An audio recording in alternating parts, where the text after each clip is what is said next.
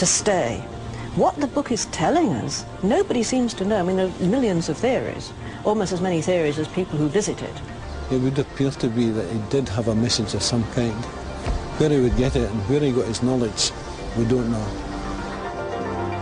All of this seems mysterious enough, but now the mystery of Roslin has been added to by a series of bizarre UFO sightings. Scottish ufologist Ron Halliday has documented most of them.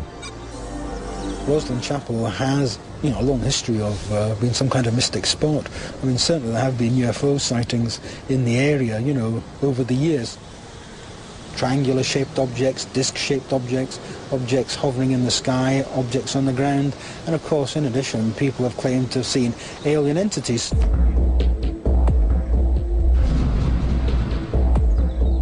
Some people have since suggested that extraterrestrials might have been responsible for certain inexplicable things inside the chapel. Like the carvings of American maize, apparently etched into the walls before America was discovered. And the vines that wrap themselves around the apprentice pillar, a seemingly perfect representation of the double helix of DNA. Can super-advanced aliens have given William St. Clair the knowledge from the future to leave these messages? Outrageous idea? Yeah, but maybe not outrageous enough.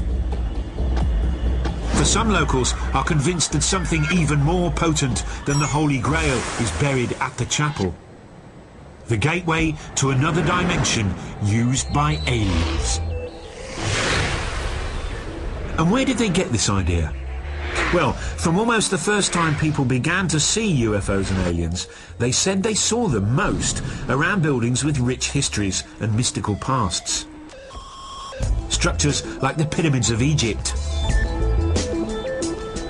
Stonehenge in England, and now, add to that, Scotland's Roslin Chapel.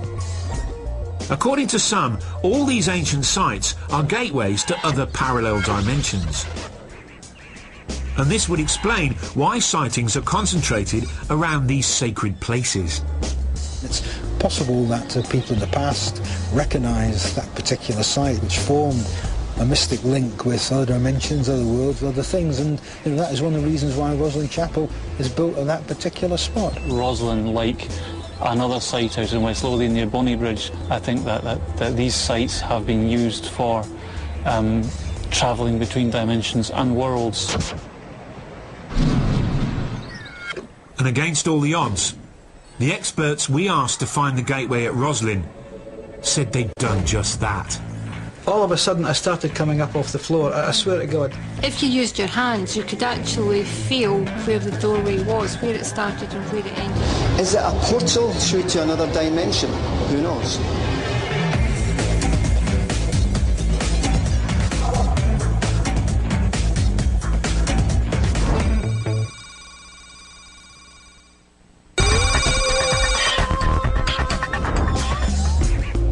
So, is there an alien portal in Roslin?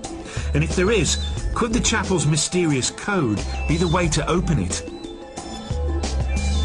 According to some spooky people we're about to meet, the code was given to the Scots 500 years ago by super sophisticated extraterrestrial beings. So, let's test this theory. The obvious place to look for this alien gateway to another galaxy is inside Roslin Chapel itself, and the obvious people to investigate are the top local paranormal investigators. They're Brian Allen and mystics Anne-Marie Snedden and Jim Lochhead. We sent them into Roslin for 3 hours to see if they could spot any strange phenomena. They scoured every nook and cranny, and right enough, strange phenomena was exactly what they found.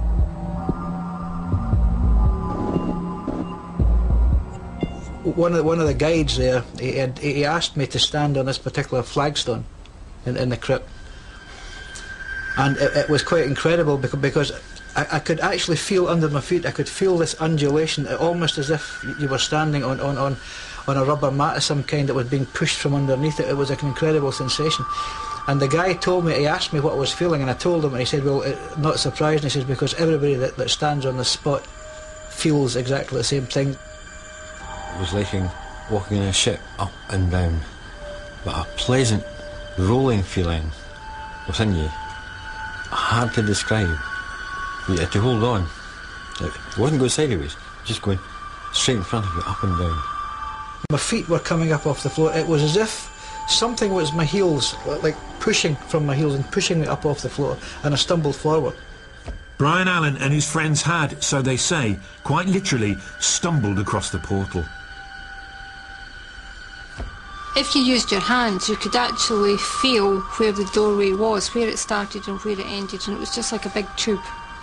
And it's got an actual door on it, which, when you put your hands on it, shifts slightly, and you can actually feel that movement. Bear with them, for not only did they sense the portal itself, they even have a cool theory as to how to unlock it.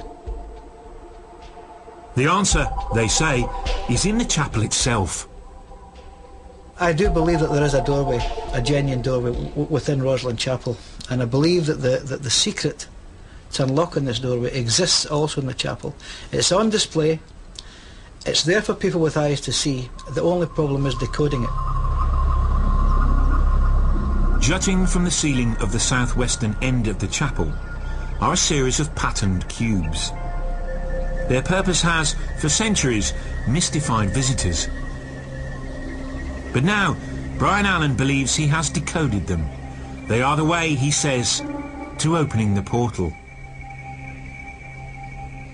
I believe that the key to this is encapsulated in those cubes. The facets of these cubes, all the different designs, some are repeated, some are different, some are unique, but it reads very like a musical score.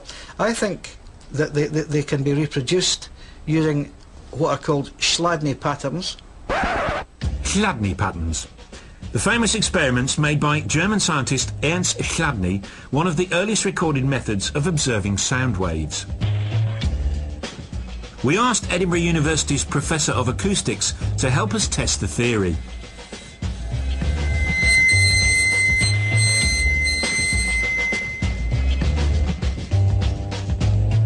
Well, we've got a square plate here, which is clamped at the middle, but free to vibrate round the edges. And you can set it into vibration in a number of different ways, but the classic way is to take a violin-like bow and bow it at the edge. You can make the patterns visible by sprinkling salt or sand onto the plate.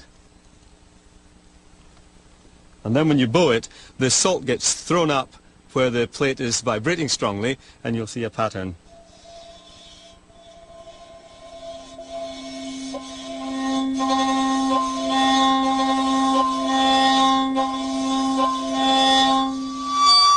So is it possible, Professor, that our psychic is right, and the patterns in the stonework of Roslin Church might be the patterns of sound waves like these?